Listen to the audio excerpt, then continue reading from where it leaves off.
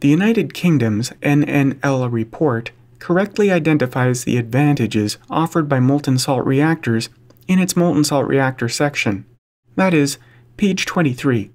However, the full implications of molten salt reactors are not examined throughout the different sections.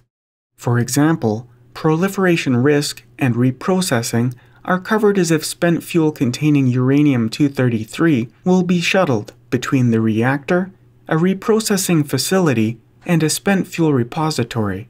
That is not the case. Uranium-233 is both created and fissioned into energy inside the reactor itself. Unlike solid fuel alternatives, what emerges from the molten salt breeder does not represent a proliferation risk nor a reprocessing challenge. A single part of the NNL report illustrates how this should have gone. Page 18. Recycling U-233 presents some difficult challenges in fuel fabrication because of the daughter products from U-232. Problems, challenges, technological barriers, technical risk. And then, at the bottom, MSR is unique in that it avoids these problems entirely with no fuel fabrication required. The NNL report could easily have a caveat carved out in every section regarding molten salt reactors.